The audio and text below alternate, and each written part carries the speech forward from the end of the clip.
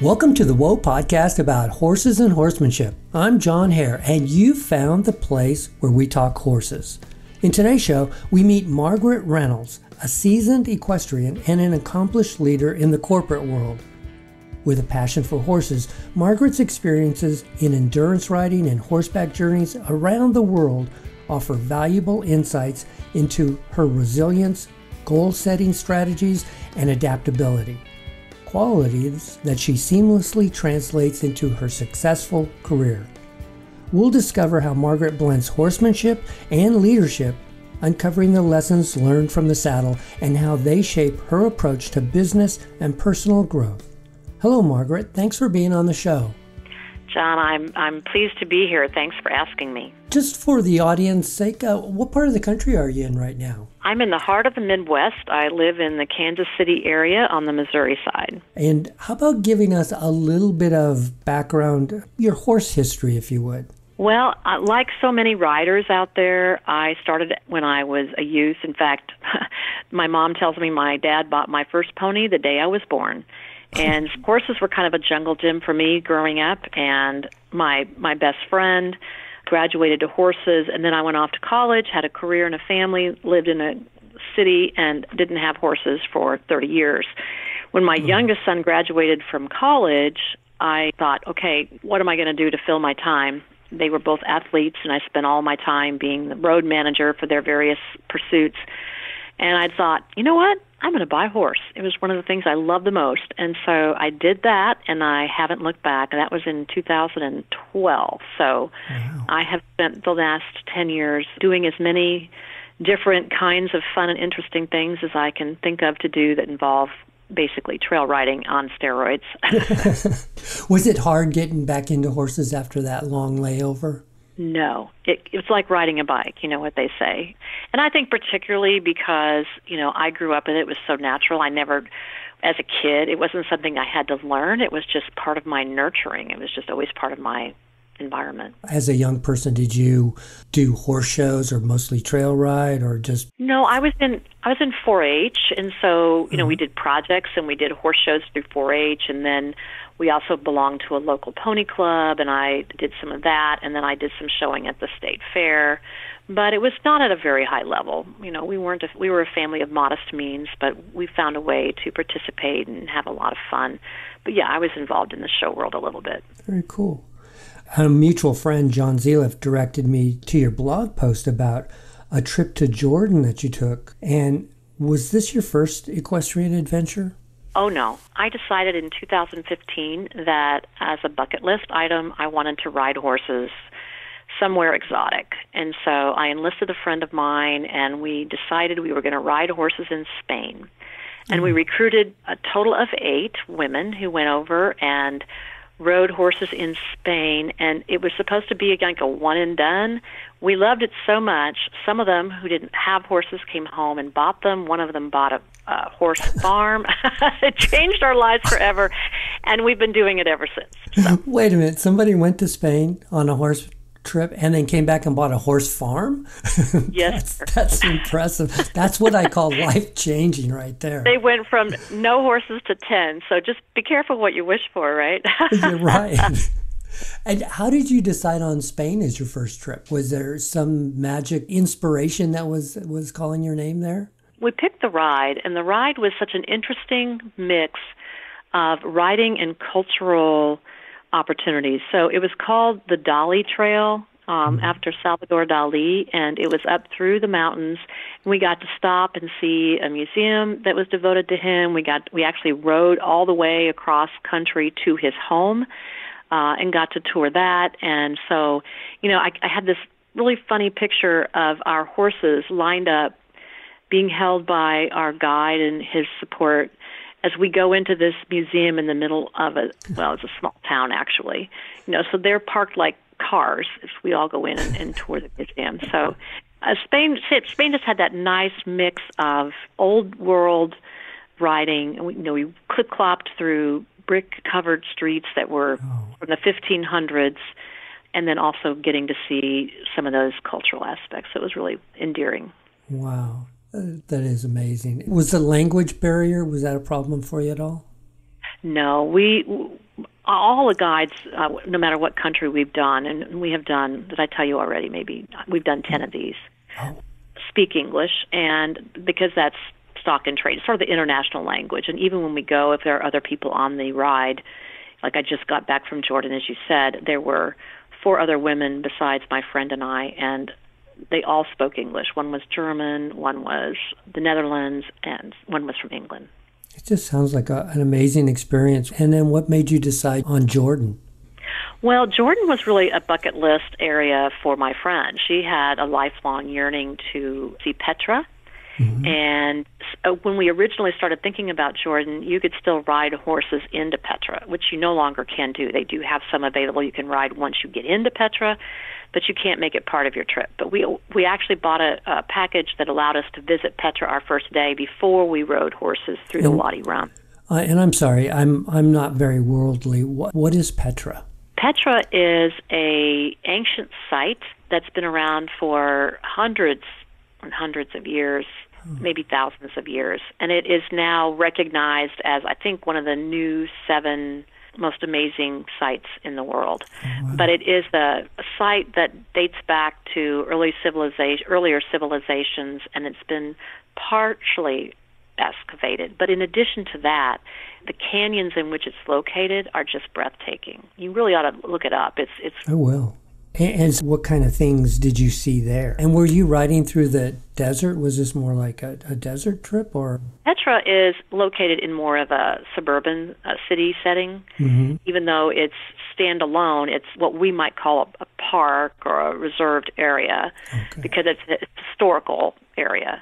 But what you begin to see is a lot of the ancient civilization, like all these huge rocks were formed from floods and lava, from volcanoes, and so you see these gradations in the rock, and you see such interesting, like sometimes you walk in these areas that are like 3 feet wide, and they tower above you by, 50 feet, or you walk in areas that are 12 feet wide. You see the way they brought water down by tunneling into the sides of these walls made of stone. You see like all the different colors of stone due to all the minerals. It's just kind of breathtaking raw nature, but combined with early stage civilization and how they adapted it for their use. Wow. Like I said, I'm not very worldly. I think of Jordan and I think of the Middle East, and then I think of deserts for some reason. Well, they do have a lot of desert, which is called the Wadi Rum, which we rode through for 6.5 days. Many people might relate to it if we said it's kind of like Bryce Canyon. Oh, yeah. You've seen all those real sculptural stone walls, and you're riding under arches and narrowly between cliff sides and things like Petra's a little bit like that, but with a human influence of ancient civilization. And it sounds like there's a lot of riding on these trips that you take, but you're also an endurance rider too, I understand. That's correct. That's what I do for fun. Yep. And you do that, obviously, in the United States? Yes, I belong to 2 distance riding organizations, and there's others as well. I got started riding in NATRC, the North American Trail Ride Conference, which is where you mentioned John Zeliff to me personally. Mm-hmm. He is the president of that right now, and they do distance riding, but they do it a little bit differently. They follow different rules and protocol. And then the other one that I'm doing is called the American Endurance Ride Conference, and theirs is longer distances, and the first one I mentioned is a paced ride. You finish so many miles within a window. Mm-hmm. The second one is you can ride it like a ride. Your goal is to finish, but you can't. It is a race. Whatever horse crosses the finish line first, fit to continue, which is important, wins the race. Right. And they have different distances. They go up to 100 miles in a day. In the second example, you don't want to spend your horse to win the race. That's right. Mm-hmm. You have to be fit to continue, or you can be pulled at the end, which is a travesty. That just requires so much physical and mental toughness. Do you recall any funny or unexpected moments from a race or a competition? I can't say that there's been a whole lot of funny ones. There certainly have been a lot of unexpected challenges met, whether it's finding riders who have gotten off their horses, I should say unplanned dismounts. We all know what those are. Right. And, you come across them and you have to help them catch their horse or help them get back on or things like that. But probably the hardest one for me at any point is when you aren't able to complete a ride. And one of my early rides, you have to be able to read the trail, which is marked, and I misread the trail, and I did an extra 19-mile loop, and instead of riding 25 miles, I rode 40 miles, and we came in way over time, and that was quite a lesson. There's a saying that says you either win or you learn. I've learned a lot. I'll put it that way. That's just amazing. Gosh darn. So you just took one wrong turn, and boom, you're off track. Yeah. And did you find your way back? Did you backtrack, or did you just stumble across the... I did. I figured out I was wrong, and I backtracked, and I ran into two other riders who had more experience than I did, and they go, oh, no, this is right. So they got lost with me, and because then we went on the whole loop, and then we did find our way back to camp, but we were late. Yeah, for me, sometimes that's the worst feeling, is that I've led others to the learning experience along with me, Oh, yeah. Well, that's all right. Like I said, sometimes you learn more from your mistakes than from your wins anyway. How about during your equestrian adventures? Were there any unpredictable situations during that, or any anecdotes you can pass along? Oh, my. Where do I begin? We've had so many different ones. I'll give you a couple of examples. My very first one in Spain, I, at the time, was riding a quarter horse. I ride an Arabian now, and the quarter horse I rode was 16 hands, which, isn't huge by today's standards, but it's not small. And they had a larger horse, and they said, does anyone mind riding this larger horse? And I said, I don't mind. I ride a larger horse at home. So I got on top of a almost 17-hand Andalusian, who at the time, I did not know, was 5 years old and had never been on the trail. Oh, no. I only learned that later. So at any rate, we are getting mounted. Okay, this is my very first time I've ever done this. We're getting mounted in a grassy field about not even a quarter of a mile from the stables, but it's up an asphalt road. And somebody cracks a water bottle. And the horse was grazing, which means the reins were loose because I was already mounted and I was waiting for others to mount. And that horse lifted up its head and then in a split second bolted for the stables. And I tried with all my might to try to stop that horse. I thought the last thing I need is to hit a horse wearing shoes and studs on an asphalt road. So I had to kind of reach way down, get in a jockey position to get hold of it and do like the old one rein stop. And I was so glad. If anyone doesn't know the one rein stop, please learn it, because you never know when you might need it. But that horse continued to bolt on. They kept saying, oh, we'll get you another horse if you're not happy. Well, I rode that horse. He probably bolted on me 2 or 3 more times that same day. Oh, wow. And the point that it became funny in a way, and they didn't give me another horse. So he was my horse for the whole week. And the funny thing is, he was this big old huge horse, 17 hands. His name was Timmy, like as if he was timid or something. Right. He just wasn't very trail experienced, we'll put it that way. Oh, wow. I've been on a horse that's 14 hands and bolted, and that seems pretty fast. And then I've also been on Frisian, who was 17 hands, and that was a casual lope, and that seemed faster than the little horse's bolt. So I can't imagine what that big, massive horse was bolting, how you even got it stopped. What a ride, huh? We did. We talked about the horses. What about maybe cultural differences that may have occurred, when you're riding in a foreign country? Was there any stories from misunderstandings or directions that you got from it? I will say this.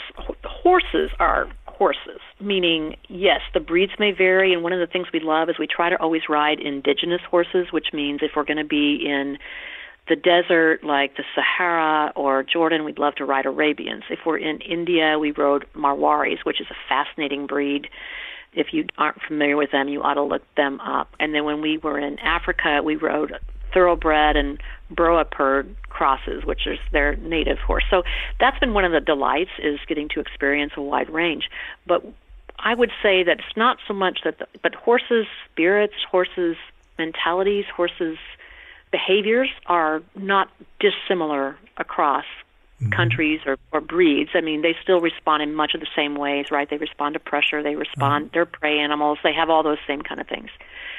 So you need to be adaptable to the horse that you're riding, but at the same time, most of the things that have been what I would call mishaps or misunderstandings that were culturally based were really human. Off. Like, for example, in Jordan, one of the gals who came along, who was from the Netherlands, beautiful young lady, and she had some difficulty interpreting the language, so into English. It was not her first language. So when the guide said, "What kind of horse would you like?" she said, "I'd like a strong horse." And to her, meaning a brave horse. So he gave her a mount that was a very strong mover at the canter and needed a really strong hand to manage it because it just wanted to run. And she got on that horse the first day, and she could not stop that horse when we cantered. So as the day wore on, it became apparent that this was not going to be a good fit. And I was assigned the sweet little gray Arabian, probably 14-1 or 2, that had easy to rate. And I said, for the rest of the day, I'm not uncomfortable, reference back to my first experience, right, with the runner. Right. I'm not uncomfortable riding a stronger horse, so I'll switch with her for this afternoon while you sort things out. So he said, thank you. So we did that. And so he was very hard to stop, even for someone, and I won't say like I'm the best rider in the world, but even for someone who's had experience in a variety of situations, he was very hard to stop. So the next day, the guide came back to me and said, "I'm going to give her one more chance. There's a possibility she could be sent home." And I would encourage anyone who does one of these trips, and I hope you do, is to seek one out that is for your particular riding ability and interest. I tend to go with advanced rides, but some people probably should be cautious because they mean what they say when they say, "Can you canter in all situations?" Like in Africa, we had one rider who was dismissed because your life is at stake. If you can't outrun a charging hippo, which, by the way, we had to do, then you probably shouldn't be riding. But anyway, in this particular case, I got on this horse, and he said, "I'll give her one more morning," and she did much better. And so he said, "Okay, well, I'm going to keep her on that horse, and you're going to have to stay on this horse." And I'm like, "Oh gosh." He goes, "We're going to bit him up a little bit, a little easier to control." And it turned out that those were the right horses for both of us. I had the pleasure of, because we did get to gallop at full speed, and I had the fastest horse, which I love. I love speed. Yeah. And she had a very nice, rateable, gentle, happy to canter at the back of the pack kind of ride. So, all things end well. But yes, there can be cultural misunderstandings. I had the pleasure of interviewing Keith Swenson of Stone Horse Expedition, who does rides in Mongolia. And that's on our bucket. Is it on your bucket list? I'd love to do it, yeah. With the recent health issues, I'm not sure I'm ready for it yet, but we'll see. Yeah, it's just a beautiful country. He shared with us some photos on some of his rides, and it's just truly amazing. But I have to go back to, you had to outrun a hippo in Africa? Oh, yeah. Well, that was not me. Oh, okay. We were starting off on our adventure that morning, and they usually tied a saddlebag onto some horse, and it carried apples for our break.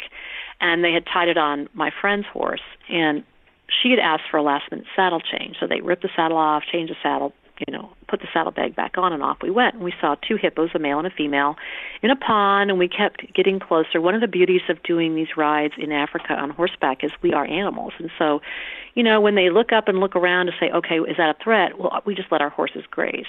And then as they go back to doing whatever they're doing, we kind of take 10 steps forward, and then we drop our head and graze. And so we can get closer. We're not a threat or perceived usually.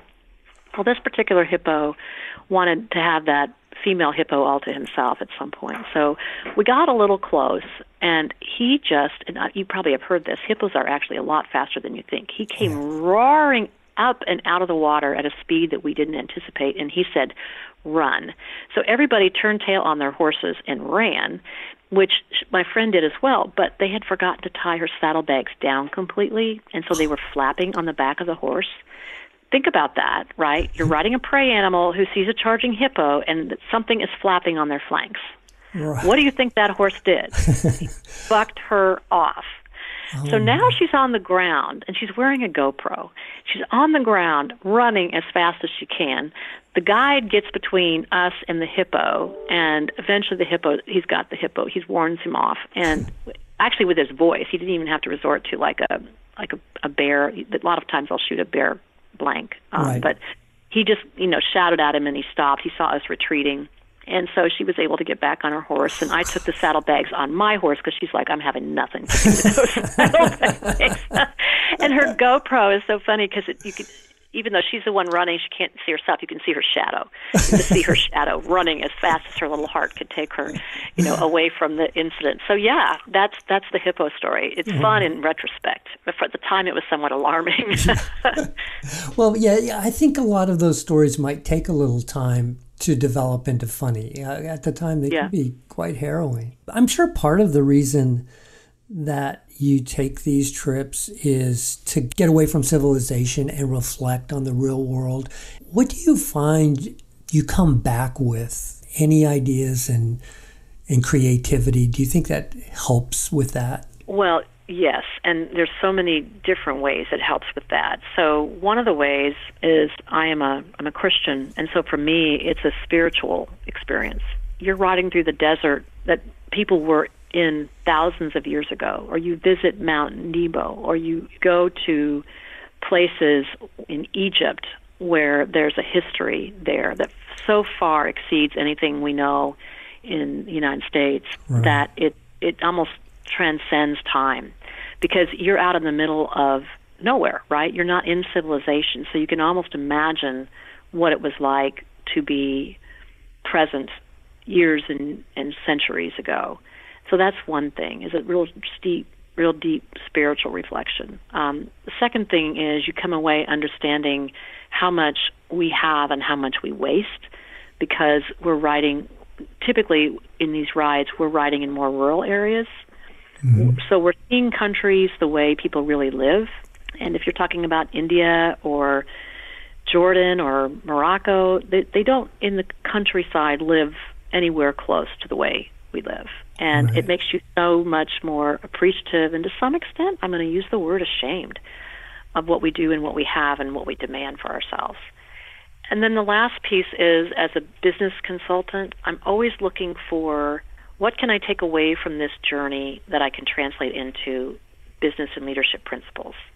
Because when you're riding a horse, you're the leader of the horse, but you're also engaging in a journey, if you will, or an experience where you don't have to complete control. Just like in a business, you cannot control what's going on around you. You can't control the economy. You can't control competition. You can't control technology. So how do you adapt? How do you develop a plan or a strategy to get the maximum outcome while still being adaptable to that which you are not in control of? And horseback riding is the same way. You want to have a great experience, but as you've heard me talk, things can go the wrong way. So how do you make the most of that? And so all those things, I think, are great takeaways. It certainly makes me feel like I come home a better person than when I left. I do think that one other aspect might be the perspective, because you're seeing a different part of the world through the local people, and you get to see their perspective. And we don't always get to see that here in this country. And much like you mentioned, our 200 plus years of history is nothing compared to the 2000, the 10x factor of some of those older civilizations. Mm-hmm. Exactly. In India, we actually camped a lot of nights in India, but don't feel bad for us. It was not bad camping. We had like those safari tents with the flags on top, and we didn't sleep on the ground in sleeping bags. We had these little makeshift beds. But whoever the local head of the village was would come out usually and greet us in sort of a ceremonial fashion. It was fascinating because many of them had never seen Caucasians, and certainly not women Caucasians. So one morning we were invited into the home of the local village leader, and all the townsmen came, and they served us tea, and it was like an experience I'll never forget, because it was two cultures. We couldn't talk to each other, but they let us hold their children and shared tea, and you wouldn't get that if you just had a tour of the major cities. It's like having people come to New York and LA and Las Vegas and saying, okay, we've seen the States, right? Right. That's amazing. Just when you said they hadn't seen a Caucasian woman, it's hard to fathom that. There are places in the world like that. That is truly fascinating. In all your adventures, was there a favorite or memorable horse that from a particular country that, other than the ones that you've told us about? Well, I will tell you that for a variety of reasons, I think that India was probably my favorite trip, even though I've enjoyed them all. Mm-hmm. I can't say I didn't have any that I didn't like. But India, because of the diversity of the culture, we were there longer and really got to explore. So, we did the Taj Mahal, and we got to go to a horse fair where they were showing the Marwari horse, and they're warrior horses, and they're the ones that will dance on their back feet and that kind of thing. Mm-hmm. So we got to do all of this, rode on a sleeper train, everything you'd think you should do when you're in India, right? Right. Plus go through all these villages and have these personal experiences that we got to have. But the horse I rode was a Marwari. It was a mare, and I am partial to geldings. But she was probably the perfect horse. She walked out. I love a forward horse. She walked out, but she was so rateable. She responded to cues. She just was one of those horses that you just felt like, oh, this is kind of magical. Wow. We were just getting along so well. So I really enjoyed that horse. That's pretty neat to have that bond. How long was that India trip? 3 weeks. We spent 8 days in the saddle of that 3 weeks. And, of course, you can imagine the travel to and from was a bit of the time as well. Yeah, right. Do you have plans for future trips? Oh, absolutely. We're going to France this fall in September and riding in the Morvan Reserve. It's in the central southeastern part of France, but it's a big reserve area, so it's been preserved. So there's going to be a lot more forests, small villages. It's not going to be like the France that most people know. Let's go to Paris, let's go to the French Riviera. No, it's going to be very much the pure nature and the small villages and things that we've come to know and love so much. Very cool. And do you have any suggestions for people who might be inspired to take a trip like this, as far as planning? How far ahead do you need to plan, where you might investigate a trip like these? I do. So we started off with using brokers, and there's many of them. There are some located in the United States, there's some located in England. One of our guide in Africa started his own, and then he moved back to England, and so we used him for our Africa trip.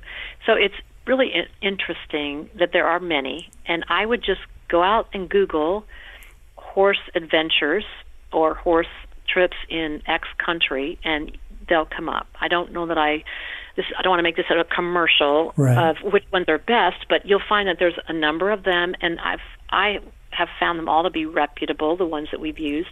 And if you want to do that, because what they offer usually are trips that they have vetted. So they won't send you on a trip that they haven't vetted. A lot of problems is when people find the actual stable, then you don't know their safety record, you don't know the quality of their horses, like do they care for their horses, do they feed them well, because you don't want to ride a horse that's suffering, that kind of thing. So that's why we go through brokers. But then after we started doing this a little while, we came to know some of the guides, and we have been able to reach back out to the guide directly. Or through our encounters, we talk to the other riders and say, well, which ride have you enjoyed? If they're on a ride that we like and they like, and that's their style too, then we can compare notes and say, well, then you better do this trip or this trip, kind of thing.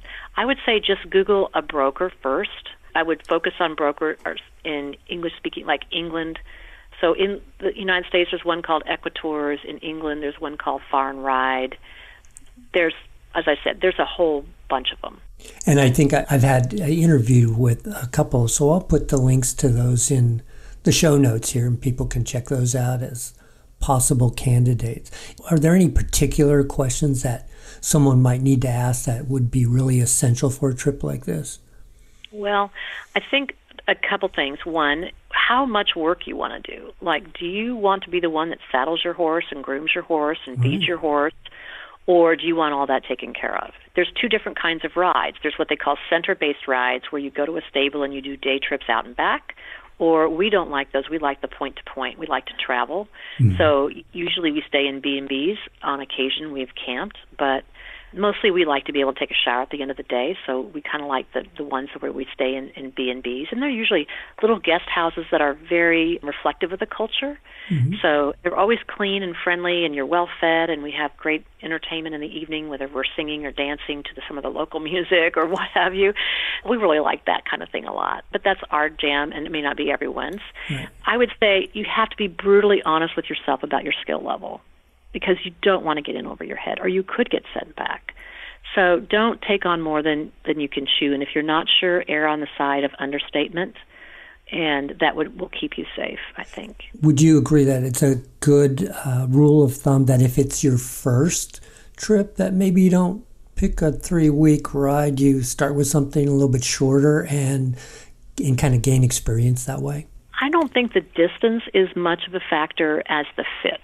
So if you want to be out there for 3 weeks, if you've chosen the right ride, the right kind of horse, level of horse, accommodations, and things that you want to do, I think that's fine. Now, if you're not, like I'm used to riding a lot of miles, right? Mm-hmm. So I don't get sore in the saddle really on any of these, but some people could or will if they're going to ride longer. Most trips are a week because that's what people seem to want to do. Right. People take vacations for a week. And so most rides are usually 6 days, allowing for you to get there the night before, ride 6 days, and then leave. That's pretty typical. If you have a longer trip, you've usually made it a custom trip. Yeah, that's very cool. Well, thank you, Margaret, for sharing that. I'm sure there will be people inspired by your adventures to try this on their own. I think everybody should do it at least once. Yeah, it's a great experience, it sounds like. I've enjoyed every minute of it and will continue to do it as long as I can. Wow. Well, I appreciate you taking time out of your busy day and sharing these adventures. Well, you're very welcome. It's been my privilege to get to relive them with you. That wraps up another fantastic episode.